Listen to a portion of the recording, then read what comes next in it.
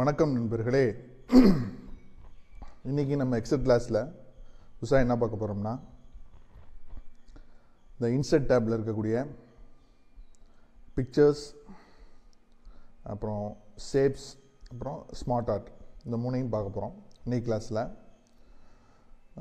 Last class வந்து tables நம்ம பார்த்துருந்தோம். யாரும் அது சம்மந்தமாக டவுட்ஸ் கேட்கல. ஸோ இந்த கிளாஸில் வந்து நம்ம அடுத்த அந்த எக்ஸலில் இருக்கக்கூடிய அடுத்த ஆப்ஷனை நம்ம பார்க்க போகிறோம். பிக்சர்ஸ்,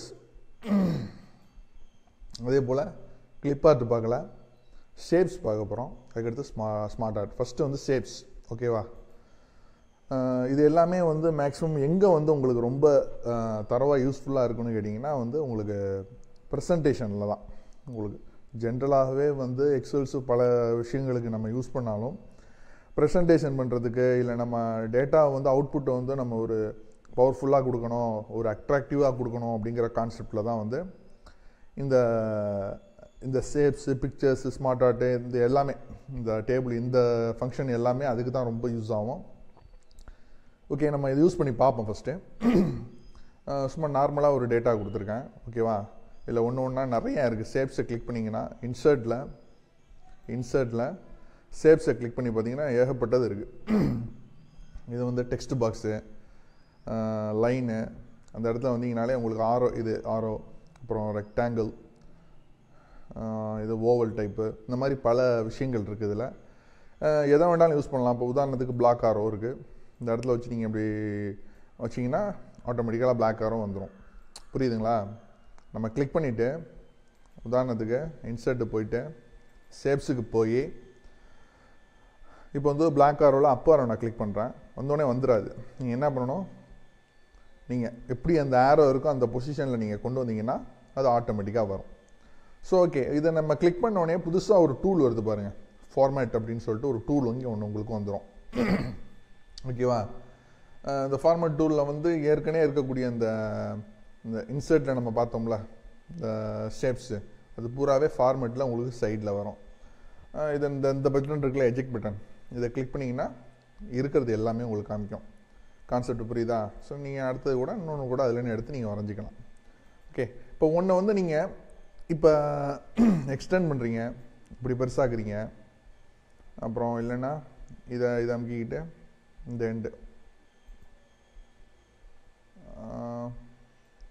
அப்படியே சின்னதாக்கிக்கலாம். எப்போதுமே இந்த ஓரம் கார்னர் இருக்குது பார்த்தீங்களா, இந்த ஏதாவது ஒரு கார்னரை பிடிச்சிக்கிட்டு எது செஞ்சாலும் செய்யுங்க, அது ரொம்ப உங்களுக்கு வந்து யூஸ்ஃபுல்லாக இருக்கும். சரி, இது வந்து ஃபிட்டாக எனக்கு வேணும் அப்படின்னா ட்ராக் பண்ணும்போது ஷிஃப்ட் அழுத்திங்க. நான் இப்போ வந்து ஷிஃப்ட் அழுத்திக்கிட்டு செய்கிறேன். இப்போ வந்து பார்த்தீங்கன்னா அதோடைய ரேஷியோவுக்கு தகுந்த மாதிரி நம்ம இன்க்ரீஸ் பண்ணும்போது அது மாறும், அது ப்ராப்பராக மாறும். இப்போ நான் இப்போயும் அதே மாதிரி தான். இப்போ நார்மலாக அதை பிடிச்சி இழுக்கிறேன், அது எனக்கு என்னென்னு இழுக்குது, நான் இழுக்கிற சைடுக்கு இப்படி இழுக்குது. ஆனால் ஷிஃப்ட் அழுத்திக்கிட்டு நான் இது இழுக்கும்போது ஆனால் அதோடைய பொசிஷனுக்கு தகுந்த மாதிரி தான் அது மாறும். ஓகேவா? இப்போ கண்ட்ரோல் Z கொடுத்துட்றேன். இப்போ நான் ஷிஃப்ட் அழுத்திக்கிட்டு இதை யூஸ் பண்ணுறேன். அதனுடைய அந்த செல்லில் இருக்கக்கூடிய ரேஷியோவுக்கு தகுந்த மாதிரி தான் அது சேஞ்ச் ஆகும் ப்ராப்பராக. புரியுதுங்களா? ஓகே, இதை கிளிக் பண்ணும்போது இங்கே என்னென்ன இருக்குது அடிஷ்னலாக, இந்த இடத்துல ஷேப் ஃபில் இருக்குது, ஷேப் அவுட்லைன் இருக்குது, ஷேப் எஃபெக்ட்ஸ் இருக்குது. ஓகேவா? ஃபஸ்ட்டு நம்ம ஷேப் ஃபில்லுனா என்னென்னு பார்ப்போம். நோ ஃபில்லுன்னா என்ன வருது பார்த்தீங்களா, உள்ளுக்குள்ளே அந்த பார்டருக்கு உள்ளுக்குள்ளே இருக்கிற இந்த கலர் வந்து டிசேபிள் ஆகிடும். புரியுதா? மோர் ஃபில் கலர்ஸ், அதை கிளிக் பண்ணிங்கன்னா என்ன கலர் உங்களுக்கு ஃபில் ஆகணும் அது கொடுத்தீங்கன்னா அந்த கலர் வந்துடும். பார்டர் கலர் அதிலே இருக்கும், அது மறுபடியும் வந்துடும். தென் பிக்சர் இதில் ஆட் பண்ணணும் அப்படின்னா நம்ம ஏதாவது ஒரு பிக்சர் ஆட் பண்ணுறப்ப இதுக்குள்ளே கொண்டு வர முடியுமான்னு பார்க்குறேன், வந்துருச்சு. கான்செப்ட் புரியுதா? தென் கிரேடியன்ட்,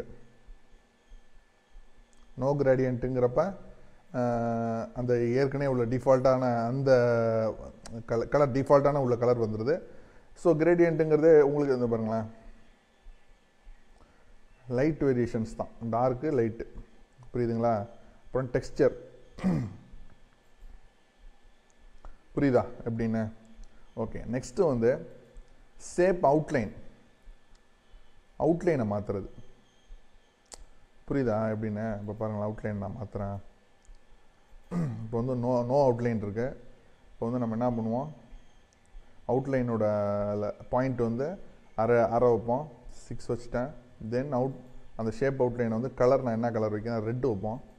இந்த ரெட் கலர் வருது தெரியுதா, இன்னும் கொஞ்சம் ஷேப் அவுட்லைனை பெருசாக்குறேன், அப்போ தான் உங்களுக்கு புரியும். வெயிட்டை வந்து ஒன் பாயிண்ட்டுக்கு வைக்கிறேன். தெரியுதா அந்த அவுட்லைனு, ரெட் கலர் அவுட்லைன் தெரியுதா? ஷேப் கலரை உள்ளே இருக்கிற கலரை மாற்றினா உங்களுக்கு ஆட்டோமேட்டிக்காக தெரியும். எல்லோ வச்சா சூப்பராக இருக்கும், தெரியுதுங்களா? தென் ஷேப் எஃபெக்ட்ஸ், அதை கிளிக் பண்ணுறேன். சேஞ்ச் ஆகிறது தெரியுதா எஃபெக்ட்டு? ஓகே. தென் க்ளோ, இந்த மாதிரி பல இது இருக்குங்க. ஸோ எது நமக்கு தேவையோ அதுக்கு தகுந்த மாதிரி நம்ம அதை மாற்றிட்டு போயிட்டே இருக்க வேண்டியதான், அதை நம்ம யூஸ் பண்ணிக்க வேண்டியதான். கான்செப்ட் வந்து இதுதான். ஓகேவா? தென் இதில் இருக்கக்கூடிய டெக்ஸ்ட், இப்போ உதாரணத்துக்கு நான் இதில் வந்து ஒரு டெக்ஸ்ட் எழுதுகிறேன். ஓகே, வந்து கலர் வந்து உள்ள பிளாக்கு கொண்டு வரணும். சரி, ஓகே, இப்போ தான் தெரியும். அது நான் வந்து டெக் வெட்டான்னு எழுதியிருக்கேன். ஸோ வந்து எல்லோ பேக்ரவுண்டில் ஒயிட் டெக்ஸ்ட் வந்து தெரிய மாட்டேங்குது. இதே ஃபார்மெட்லேயே வந்து இந்த இடத்துல வந்து ஷேப் ஸ்டைல்ஸ் இருக்குது பாருங்கள். இப்போ ஆரஞ்சு வைக்கிறேன், அண்ட் தென் ப்ளூ, அப்புறம் இந்த கலரு, அப்புறம் க்ரீனு, அப்புறம் ரெட்டு, பிளாக் வைக்கிறேன். ஆட்டோமேட்டிக்காக நான் என்ன எழுதுனேன், டெக் வெட்டான்னு எழுதுனது தெரியுது. இப்போ சரி, டெக் வெட்டா எழுதுனது தெரியுது. இது வந்து கொஞ்சம் இப்போ ப்ராப்பராக கொண்டு வரணுமே. எப்படி கொண்டு வர்றது? சென்ட்ரு பண்ணுவோமா? சென்டர் ஆயிடுச்சு. இதை கொஞ்சம் ப்ராட் பண்ணிக்கோமா? தென் இதை மிடில் பண்ணிக்கோமா? டேட்டாவா மிடில் ஆயிடுச்சு. கான்செப்ட் புரியுதா? நான் போல்ட் பண்ணுறேன், அப்புறம் அண்டர்லைன் பண்ணிக்கிறேன், அப்புறம் ஃபாண்ட்டை வந்து இன்க்ரீஸ் பண்ணிக்கிறேன், டிக்ரீஸ் பண்ணிக்கிறேன். ஓகே, இதுதாங்க இதில் உள்ள விஷயம். பெரிய ஒரு கம்பசுத்திர வேலையெல்லாம் கிடையாது. என்னென்ன எதுக்கு யூஸ் பண்ணுறோங்கிறது நமக்கு தெரியணும். ஓகே, இப்போ உதாரணத்துக்கு நான் என்ன பண்ணுறேன், இந்த இன்சர்ட்டில் வந்து ஷேப்ஸ் தான் இப்போ நான் எடுத்திருக்கேன். இப்போ வந்து நான் வந்து ஒரு என்ன இந்த ஷேப் எடுக்கிறேன். ஷேப் எடுத்து ஓகே எழுதுகிறேன். வெல்கம் டு அவர் சேனல் எழுதிட்டேன். ஸோ இதை நான் என்ன பண்ணிக்கிறேன், எந்த கலர் வச்சா சூட் ஆகும், இந்த கலர் வைக்கிறேன். அப்புறம் ஹோமுக்கு போகிறேன், இதை மிடில் பண்ணிக்கிறேன், அப்புறம் சென்ட்ரு பண்ணிக்கிறேன், அப்புறம் பாடியை கொஞ்சம் இன்க்ரீஸ் பண்ணிக்கிறேன்.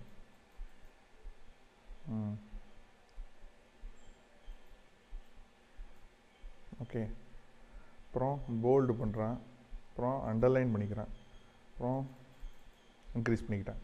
ஓகே, இதை நான் என்ன பண்ணுறேன், இந்த டைட்டிலுக்கு நான் கொண்டு வரணும். இந்த ஃபஸ்ட்டு நான் கொடுத்துருக்கேன் பார்த்தீங்களா, இந்த ரோக்கு நான் அதை கொண்டு வரேன். பாருங்கப்பா எப்படி கொண்டு வரேன்னு. ஜஸ்ட் இது சேஞ்ச் பண்ணி இங்கே கொண்டு வந்துடுங்க. இதுக்கு வந்து இடம் தேவை அவ்வளோ தூரத்துக்கு. ஸோ இந்த ஃபிட் பண்ணிக்கோமா? ஃபிட் ஆகலை. ஸோ நம்ம என்ன பண்ணணும், இதை இன்னும் கொஞ்சம் இறக்கிக்கணும். ஓகேவா? கான்செப்ட் புரியுதா? ஓகே, இதை இன்னும் கொஞ்சம் நவத்திக்கோமா? இப்படி வச்சுக்கோம். Welcome to our channel. இது வந்து நம்ம எப்படி வந்து டைட்டிலில் வந்து நம்ம வந்து டெக்கரேட் பண்ணுறது அப்படிங்கிறது ஒரு கான்செப்ட் புதுசாக வரும்.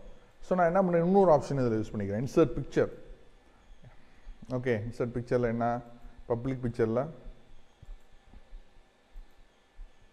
லைப்ரரிஸில் பிக்சரில் என்னுடைய லோகோவை நான் ஆட் பண்ணுறேன். ஸோ லோகோ ஆட் பண்ணும்போது நான் ஷிஃப்ட் இழுத்துக்கிட்டே கிளிக் பண்ணிக்கிட்டு நான் இதை வந்து மினிமைஸ் பண்ணுறேன். அப்போ தான் வந்து என்னுடைய இது மாறாமல் இருக்கும், ரேஷியோ. ஓகேவா? இன்னொருத்தரையும் நான் அதே மாதிரி செய்கிறேன்.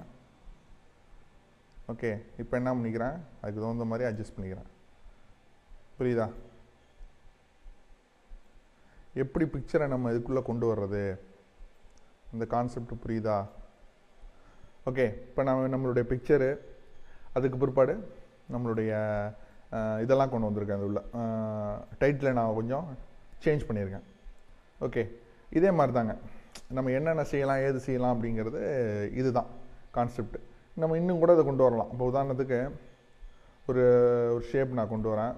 நான் ஷேப்பு இப்போ வந்து இந்த 30,000ங்கிறத வந்து நான் என்ன பண்ணுறேன், ஹைலைட் 50,000 ஹைலைட் பண்ணி காமிக்கிறேன். இது ஷேப் ஃபில்ல நான் என்ன பண்ணுறேன், நோ ஃபில் கொடுக்குறேன். சேஞ்ச் பண்ண லேஸாக நவுத்திக்கிறேன். ஓகே, இதை நான் என்ன பண்ணுறேன், இப்படி இழுத்து ஒரு ஆரோ கொடுத்து இதை வந்து இதுதான் ஹையஸ்ட் சேலரி அப்படிங்கிற மாதிரி நான் சும்மா காமிக்கிறேன். ஸோ ஆரோவுக்கு வந்துருக்கு. ஓகே, லைனை வச்சுக்கிட்டேன். இந்த இடத்துல நான் ஒரு கட்டம் கட்டுறேன். வந்துருச்சு பார்த்தீங்களா? தென் ஷேப் ஃபில் வந்து நோ கொடுக்குறேன். அப்போ தானே தெரியும். என்ன பண்ணுறேன், அப்புறம் கிரேட் மேன் அப்படின்னு கொடுக்குறேன். ஒயிட்டில் இருக்கிறதுனால தெரியல. ஸோ நம்ம அந்த மாற்றினா தான் என்ன பண்ணணும், ஃபார்மெட் யூஸ் பண்ணிங்க, ஆட்டோமேட்டிக்காக இங்கே வந்துடும் டேட்டா. ஓகே, வந்துருச்சு பார்த்தீங்களா? பேக்ரவுண்டில் அந்த லைன் இல்லை பாருங்கள், பிகாஸ் இது ஸ்கொயரு, இது ஒரு பிக்சரு, அந்த கான்செப்ட்டுக்கு இது வந்துடும். புரியுதுங்களா அதோட கான்செப்ட்டு? அது மாதிரி இன்செர்ட்டில் நிறையா இருக்குங்க. இந்த ஸ்மார்ட்டாக ஷேப்ஸுக்கு கீழே ஸ்மைலீஸ்லாம் இருக்குது, ஸ்டார்ஸு, பேனர்ஸு, இந்த மாதிரி ஐட்டம்ஸ் நம்ம அதெல்லாம் உள்ளே கொண்டு வரலாம். எப்படி வேணுமோ நம்ம செஞ்சுக்கலாம். அதை இந்த ஓரத்தை பிடிச்சிக்கிட்டு இழுத்திங்கன்னா ஆட்டோமேட்டிக்காக சேஞ்ச் ஆகிடும். That's it. ஓகே, நெக்ஸ்ட் அப்புறம் இதில் வந்து ஸ்மார்ட் ஆர்ட் இருக்குது. ஸ்மார்ட் ஆர்ட் மீன்ஸ் இந்த சைக்கிள்ஸு இந்த நம்ம ஒரு ஒன்றுக்கு கீழே ஒன்று இருக்குதுன்னு சொல்லிட்டு நம்ம ஒரு சைக்கிள் மாதிரி டெவலப்மெண்ட் கொண்டு வரோம் தெரியுங்களா, சார்ட்டு மாதிரி. அது உதாரணத்துக்கு இங்கே இருக்குது, இங்கே வேணாம், கீழே கொண்டு வரேன்.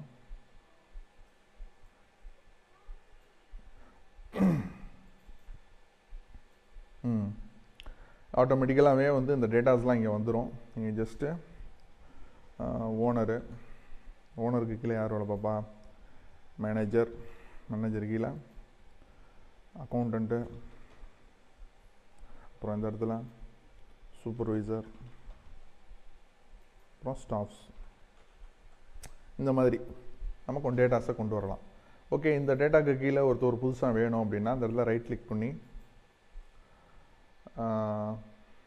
ஆட் ஷேப்னு இருக்குது பார்த்தீங்களா, அந்த இடத்துல ஆட் ஷேப் பிலோ ஏன்னா ஆட்டோமேட்டிக்காக இவருக்கு கீழே இன்னொருத்தர் வேலை பார்த்தாருன்னா அவர் வந்துடும், அசிஸ்டண்ட் சூப்பர்வைசர். புரியுதா? இதுதாங்க இதில் உள்ள விஷயம். சும்மா சிம்பிள், வெரி சிம்பிள் இது. ஓகே, இன்சர்ட்டில் வந்து நம்ம என்னென்ன பார்த்துருக்கோம், பிக்சரு, தென் ஷேப்ஸு, ஸ்மார்ட் ஆர்ட், இது சம்மந்தப்பட்ட எல்லாத்தையுமே பார்த்துட்டோம். மீண்டும் நாம் இன்னொரு நிகழ்ச்சியில் சந்திப்போம். Bye friends.